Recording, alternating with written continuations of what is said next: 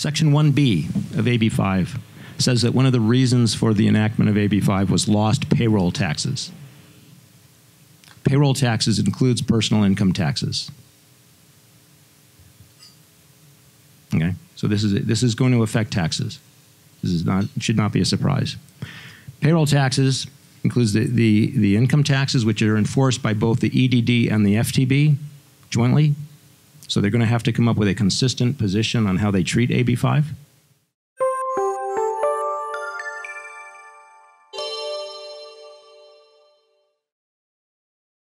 All right, so this will be a tax issue, no question. It will be EDD and FTB audits.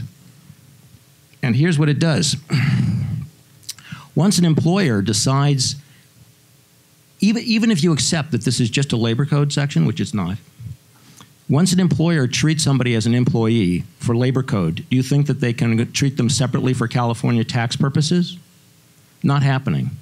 Once the employer makes that decision that they're going to follow AB 5 and treat that person as an employee, they're going to do it for labor code and California income tax, and once they do that, they're also going to do it for federal income tax.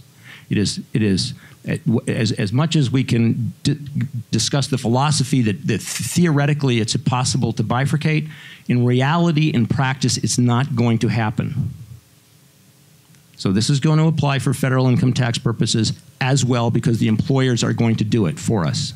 Whether you like it or not, whether you agree or not, that's what's going to happen. So now let's look at AB 5. It completely changes the law on employee status. It is a complete rework. Here's the new rule. If the worker is involved in the usual course of business of the payor, they are an employee. Whether or not they would otherwise be an independent contractor, whether or not there is any control by the payor, that is a fundamental shift in the treatment of workers. Right? This is not a small change. And the three factors, there is no three factors. There's one factor. There's one factor. If you work in the usual course of business of the payor, you are an employee, and it applies to all payments to all persons. Persons is defined in the labor code to include corporations. It includes entities. It includes partnerships. It includes, they very carefully used the word payments to any person. So there's very clear that AB 5 applies to a payment to a corporation that performs services in the usual course of business of the payor, like an actor to a studio, like a director to a studio. The burden of proof is on the payor, all right? The burden of proof is on the payor. So that's a tough burden to prove. Now I'm gonna give, by the way, gonna give both sides of this equation, all right? I'm gonna give both sides of this story, but let's be clear. Let's be very clear on the issue of what has happened here and the risk. There is a very narrow exception. By the way, to the extent you had any doubt that it applies to payments to corporations, there's a very narrow exception that applies to payments to corporations that meet 12 factors. You ain't meeting them.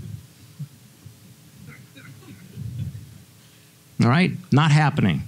Read the 12 factors. You've got to meet all of them. You ain't going to meet them. Maybe a writer working at home. Maybe a producer working at home. But actors and directors, forget about it. All right? Yeah, they have to, one of the factors is they have to have a separate business location that is separate from the business location of the payor. They have to control the hours and the location of the work. All right? So now you have a statute, let's just be clear, that clearly applies to payments to all corporations that perform services in the usual course of business of the payor, and there's a very narrow exception which you don't meet. And so now you're a payor and you're faced with this statute that says that you've got to treat this person, this corporation, as an employee.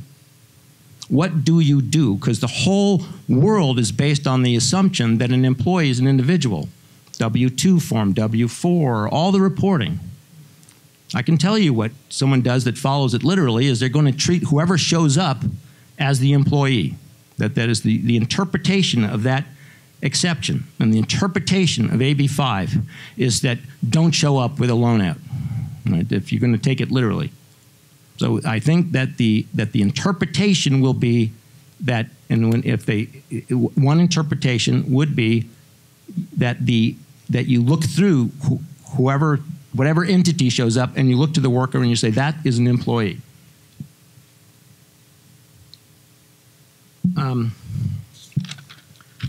Here's the counter argument. Employee leasing companies.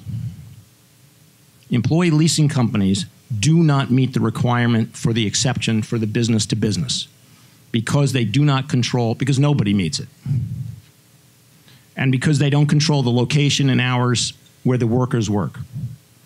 And so the argument is that joint employee status, which is employee leasing, is a classic situation. The argument is that if that survives, it survives in the face of a conflict with the statute because it doesn't meet the business-to-business exception. And if that survives, then perhaps there's this implied exception for dual employee status. And there is, in fact, a section in the Unemployment Insurance Code that specifically recognizes this dual status employment and permits the first company to be treated as the employer of record. And the question with a rolling drum roll is, was that intended to apply to a bona fide employee leasing company with a number of employees, or is it, can you shoehorn a loan out corporation into this implied exception, if you will? And this is really the big question. Maybe the statute of AB 5 only applies, and this is what labor lawyers always think this, it only applies if the person isn't an employee of anybody. And the assumption is because as long as you're an employee of somebody, then you're entitled to all these labor code protections. What that misses, though, is that one of the purposes of AB 5 is to stop the loss of payroll taxes, and that includes personal income taxes.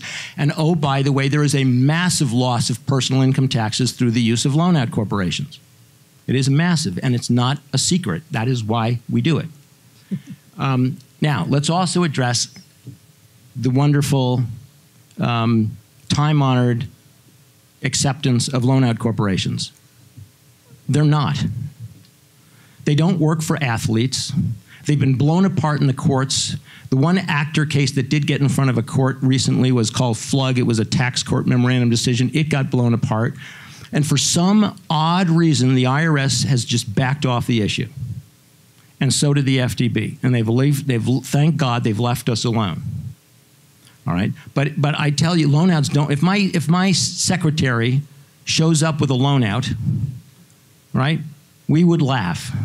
Substance over form. If all the Uber drivers show up with loan outs and claim this exception, all right, the legislature will laugh because that's exactly what they were aimed at. That's why they have this entity-to-entity exception, which an Uber driver wouldn't meet for a whole lot of reasons.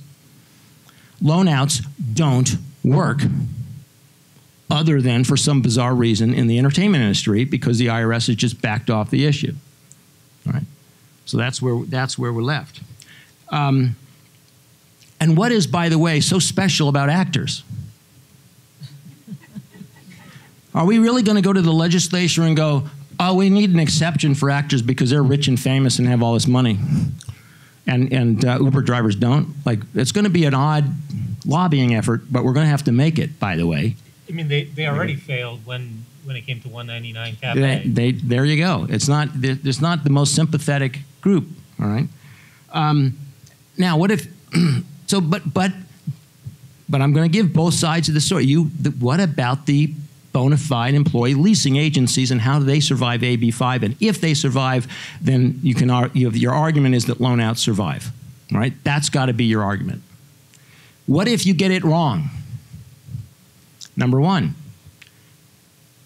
anyone other than a lawyer who advises an employer to treat somebody as an employee is personally liable for all the penalties if they are wrong. Accountants, business managers who tell somebody, say to the studio, please respect this loan out.